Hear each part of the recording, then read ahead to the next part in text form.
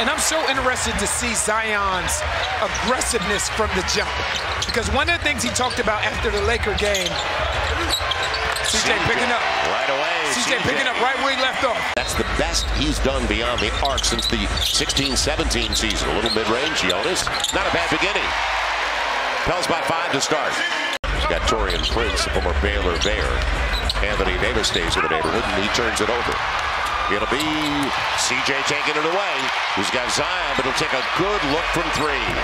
Stays out, Anthony Davis with it. Straight by the Lakers, Brandon Ingram. You look at this Laker team, and you look how long they are. Yeah, a bad This pass. is the thing. You can't turn the ball over against this team. You said it. It'll be Vanderbilt, and blocked away by CJ.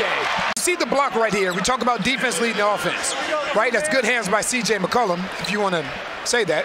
Right. And then when he kicks it. Brandon. Good pass. Good setup. CJ, corner 3. And that's a great play because what that screen that Zion set creates is 2-on-1 on the weak side of the floor. See, I like this right here because what you're trying to get is Max Christie to switch onto Zion. Instead, CJ on the floater. But 2 for 1. You got it. And that's what he was thinking about the whole way. Now, stop the basketball. Jose will.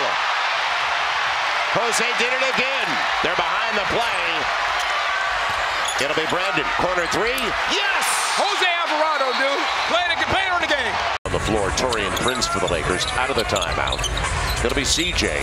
He's got a mid-range look. Nice. He's up to 19. That's a nice play call as well, though. Brandon Ingram out there with Zion and CJ. Set up. CJ, 3. Yes! Is that enough?